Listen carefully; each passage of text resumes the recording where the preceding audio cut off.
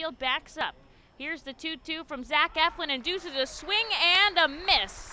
And he'll get 2 strikeouts in his first inning back from injury as the Fightin' Phils head off the field. A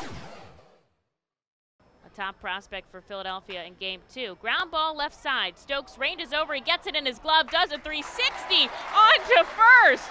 What a defensive play by Madison Stokes to get it in the glove of Brock Stassi. Seen for game 1 of a doubleheader.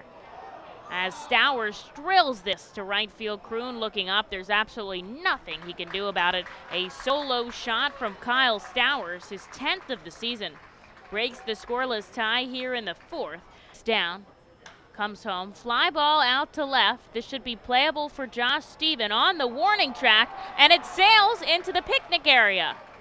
And Morales in disbelief as a 2-run home run for Johnny Reiser puts the Bay Sox up by 3.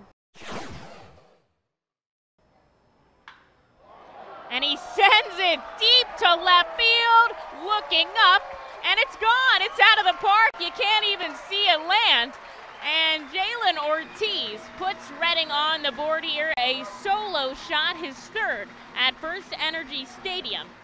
And it's Bowie 3, Reading 1 in the bottom of the 4th inning.